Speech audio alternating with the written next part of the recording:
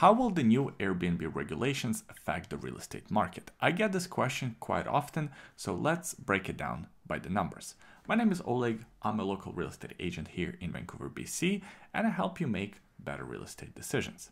So let's begin with exactly what these new rules are. Essentially, you can only rent out your primary residence or a secondary suite within your primary residence. There are some exceptions for smaller communities, but for the Metro Vancouver market, there is pretty much no such thing as Airbnb business anymore. You cannot buy a unit and rent it out as an Airbnb unit, even if the building and the strata allow it, because the province of BC no longer allows that. The new rules will take effect on May 1st, 2024, so there is still a bit of a buffer period before the new rules bite.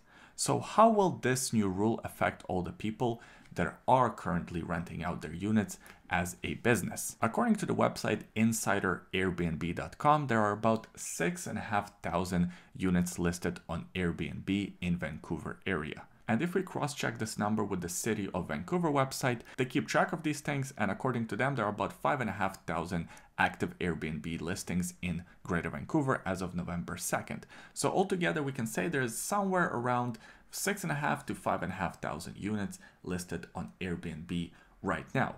Now, there's actually a very interesting study that has been done by McGill University that looked at short-term rentals across the province of BC. They found that there is a total of 28,510 listings in British Columbia.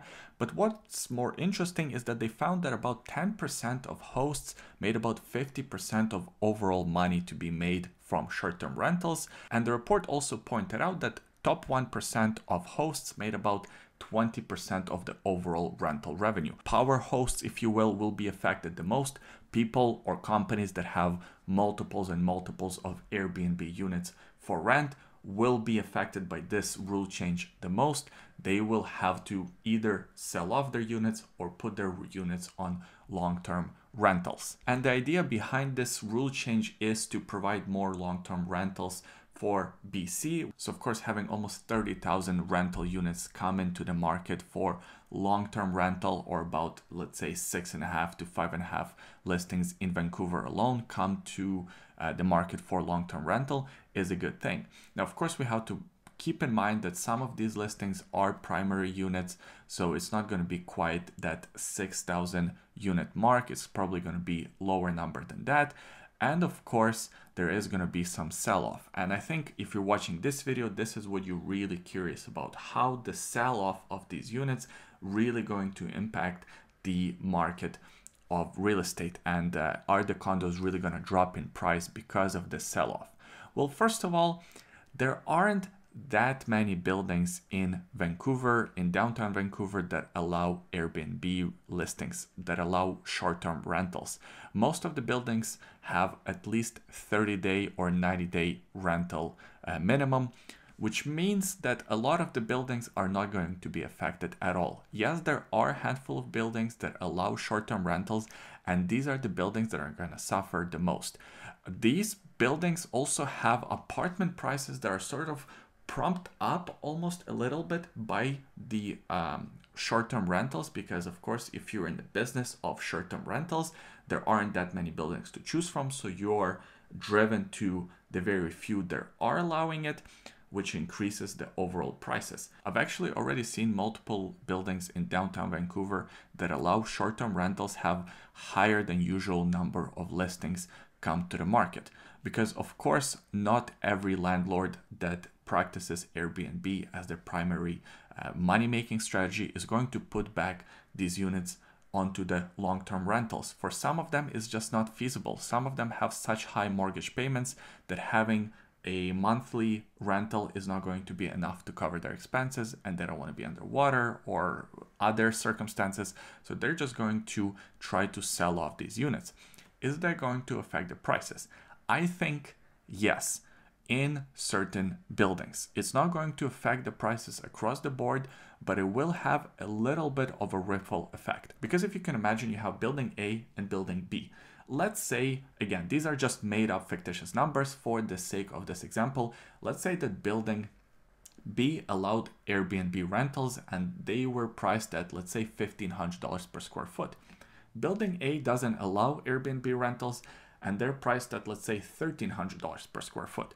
Well, now Building B has to come down to about $1,300 per square foot. The problem for the owners in Building B is that there will be quite a large surge of sellers trying to get rid of their units because they don't want to be underwater. They also don't want to pay the vacancy tax, the empty home tax for Vancouver. So they're going to try to sell off their units, and to sell off their units, they have to go below $1,300 per square foot. If you have 20 units, they're all listed at $1,300 per square foot, while the one that is listed at, let's say, $1,250 is going to sell, and so on and so on. So it sort of is a race to the bottom.